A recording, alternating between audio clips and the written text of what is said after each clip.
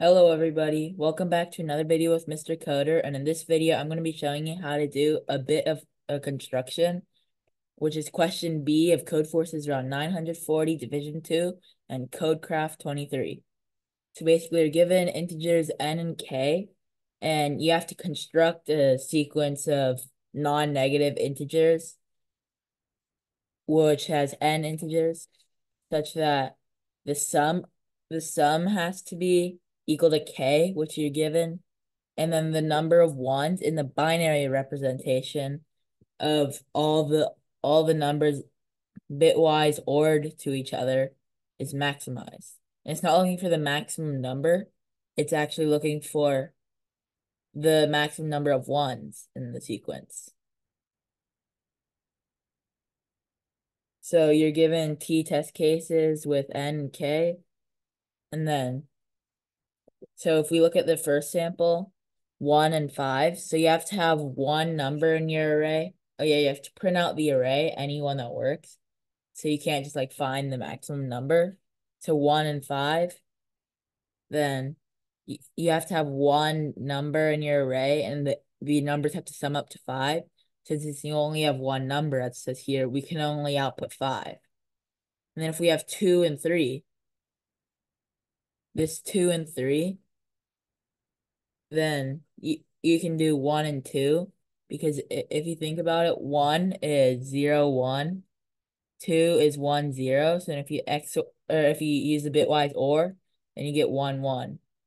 But another thing you can notice is that, well, I'll get to the noticing later, but for the next one, you can do 5, 0.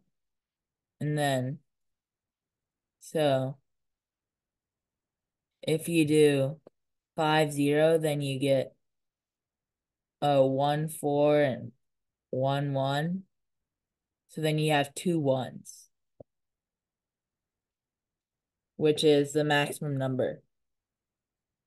And then for the last one, as it states here, you can get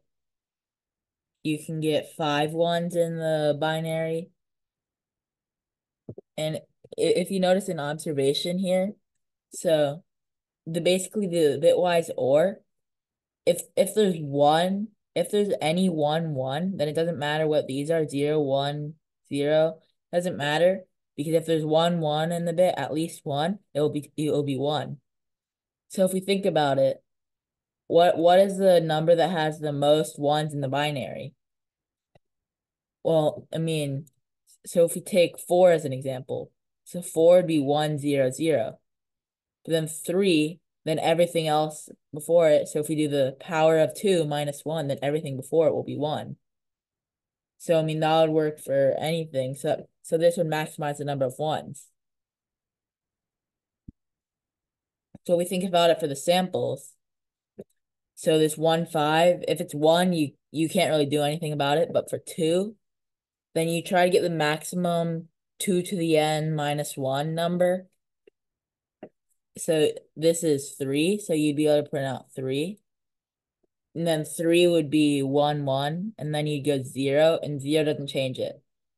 So 3 would basically give you the maximum, and then all the other numbers don't really matter. So if we do the same thing with 5, we can't do 7. 7 is the next one. It's 2 to the 3 minus 1. So we can't do 7, so that means we'll have to do 3. So then it'll be 3 and then 2. So it's 1, 1, and then 1, 0, which still results in 1, 1, which is 2 ones. So as you see that this is also 2 ones. So then lastly, on the last test case, the 651, the 32 is a power of 2, which then you can do 31. The next power of 2 is 64. But if you do 63, then since all numbers are non-negative, it'll be greater than 51, so that won't work. See, so if you just do 31, and then you print out the rest of the numbers, which will just be 20 and then zeros along the way. The rest is zeros. And then this will still be the maximum because this has 5 ones in it. This will be 1, 1, 1, 1, 1. It doesn't matter what the others are. So that's basically how you do this problem. So for my code, what I did was I pre-computed all of the powers of 2 minus 1. So how I did this was I started the number as 2, and then I put the numbers in the set, and I went through until 10 to the 9, which is this number here, because it says that it's a maximum. K is a maximum of 10 to the 9, so that's it will be guaranteed to be good. And then I just insert x minus 1, because that is a maximum 1, and then I multiply the original x by 2. So then after I do this pre-computing, then I first do this edge case where if n is equal to 1, then you just print out k, because there's nothing else you can do. But if n is greater than or equal to 2, then I print out, because basically in a set, the upper bound goes to the next one available, so that'll be the one that's greater. But the one that's greater won't work for upper bound and lower bound. So upper bound, make sure it's not equal. So then after you subtract it, then it gets the one lower than or equal to it, which is what we want. So then that'll be the maximum number of ones, the number of ones in that binary number. And then you subtract that number from k. So then this number curve, you just print that out, you print out the current k. And then for all the other numbers, you can just print out 0. Since 0 won't impact the bitwise OR, because as long as there's at least 1, it's okay. And then you print out a new line. So if we check then with these 4 test cases from the sample, then we have the 5, and then the first one we can do 3, 0, that has 2 1s, which is correct. The 3, 2, it has 2 1, which is correct. And this one will have the 5 1s from 2 to the power of 6 minus 1. So then that means that this is also correct.